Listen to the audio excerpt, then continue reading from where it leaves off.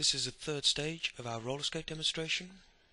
We'll be using PowerSHAPE to create a cutout feature in the side of the heel support or ankle support of the skate. We'll also be creating housing for a hinge or pivot point on the ankle support. We'll be demonstrating surface creation and editing, workplane creation, and the editing of sub-items. I'll just turn off some of these levels and leave us with the main ankle support. We currently have a solid. I'm going to find it easier for the next few stages to be working with surfaces, so I'm just going to quickly and easily convert this to a surface model. I'm going to select these two internal pieces of wireframe, select this outer surface, and project the curves onto the surface. You should be able to see the curves projected onto the surface. I'm now going to create a workplane using the intelligent cursor and the align to geometry feature.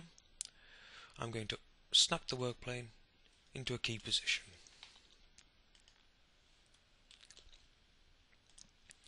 I'm now going to sketch some wireframe. We can use the intelligent cursor to snap to a start point.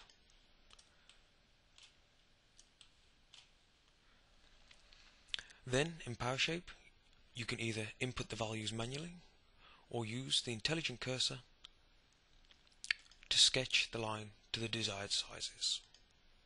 Or you can use a combination of the both and roughly sketch a curve, then return to edit its values.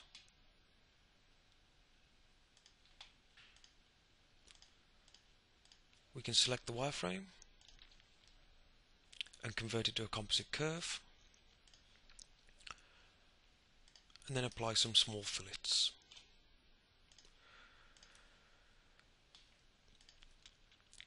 If we select the two pieces of wireframe now, we can open up our intelligent surfacing wizard, and it will automatically generate the most appropriate type of surface for the selected wireframe. If we view in Z, we can see that this surface is currently following tangentially to its adjoining surface. We would like the top of the surface to run planar, so we can select our option to edit a sub-item and project the selected curve onto a planar base. If we take a look at the surface here, we can see slight bulging here due to the tangent angles. So we can open up the form to edit the tangent angles. Using the magnitude scale, we can just slide that to achieve the desired result. Taking this curve, we can convert it to wireframe, select the wireframe, and again, using our surfacing wizard,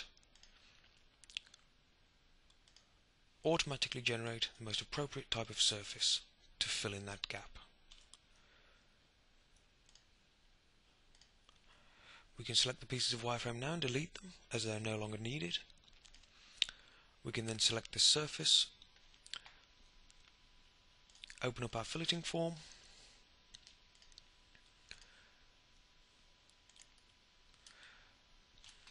and create some fillets. Same for the bottom, only this time we'll create a concave fillet.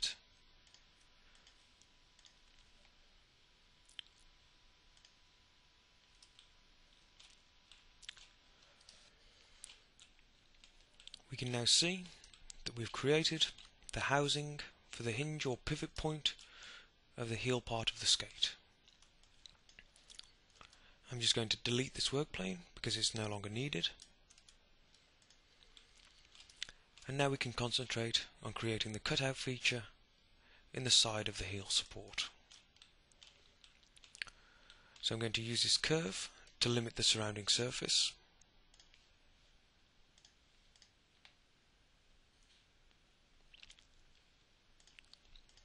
We can take the inner portion of the surface and just blank that from view for the moment. We can then select the curve and create an extrusion surface from it. If we select the surface, we can edit the values.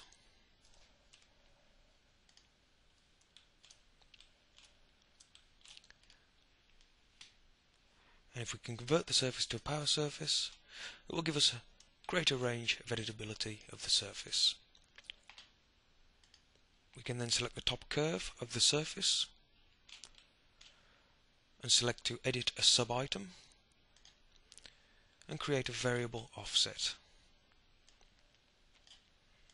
We can select 0.8 and offset it 5 mm. Select 0.1 and offset that 2. We can then free all the points around the curve. So the offset varies from 5 to 2 and back up to 5 again. We can OK that, and if we go in for a closer look at the surface we've created, we can see that the tangent angles aren't correct at the moment. So we can look at editing the tangent angles, and again, as before, we can just use a magnitude scale and scale the surface to something like what we want. We can then select this bottom curve and edit the magnitude of both curves at the same time to give us the desired result. We can take this inner curve now and convert it to wireframe, which we can then select and again create an extrusion surface. Same as before, we can double click on the surface and edit its values, give it a negative draft angle,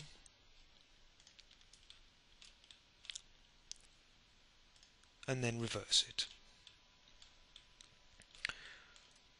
If we come round to the inside, we can select the surface, open up our filleting form,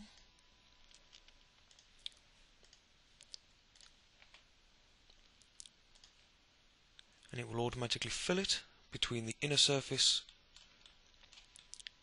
and this surface, and it will trim the surface back as necessary. Now, from the flyout menu again, if we select all surfaces, select materials, and change it to something again that is in keeping with the rest of the skate. If we turn back on our levels, we can see that we've created a neat and aesthetically pleasing hole feature in the side of the skate and a housing for the hinge or the pivot point. In order to do this, we've created and edited surfaces, created workplanes, generated and edited our own wireframe, and also edited sub-items during the designing process.